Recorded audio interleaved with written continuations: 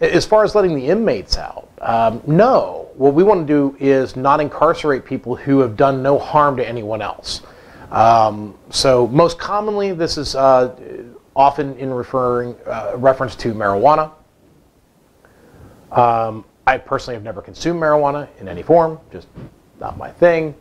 But I've seen people do it. I've known people that do it. They're not hurting anybody. Why are you putting those people in jail? I mean, if they get behind the wheel and that, then yeah, okay, you know, DWI, DUI, whatever, that's one thing.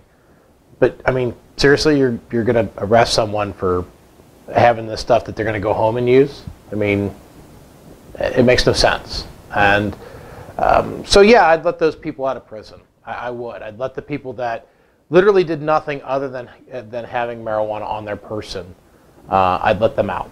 And I'd ask the taxpayers to quit paying to house and feed them when they have done no crime against any other individual and are not a danger to anyone other than arguably themselves, right? There's the argument that, hey, this will make you less productive or whatever.